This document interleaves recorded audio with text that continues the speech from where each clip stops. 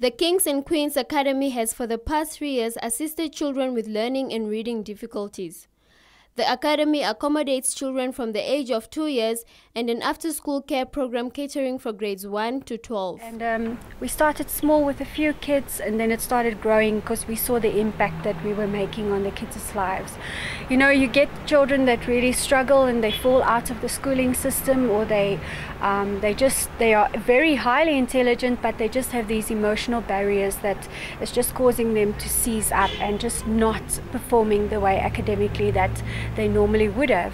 We go to the preschools and we see have they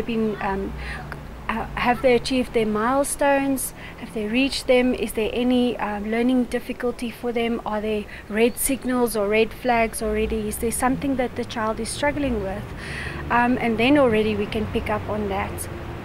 We also talk to the parents, because I feel when parents are empowered and parents feel this is what I should do, this is what I can do with such a problem or such a difficulty that the child is facing, then it gets better for that household.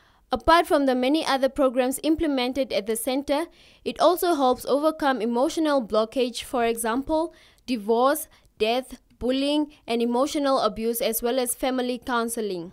Valerie says she has been at the center since it opened its doors and has become very fond of the children. I've really learned a lot from her, like how to handle a child when she's emotional and how to help her in different ways, because sometimes a child cannot understand through hearing. Sometimes we have to do some bodies,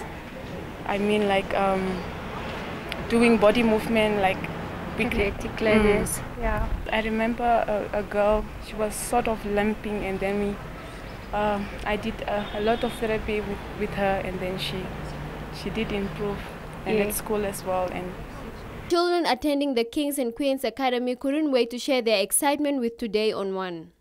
Ek like dit hierso in die eerste dag toe ek hier gekom het ek 'n baie lekker dag gehad en ek het baie lekker werkies gedoen.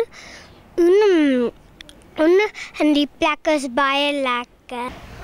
Ons werk en die tannie help my baie met my skoolwerk en ek doen al baie beter.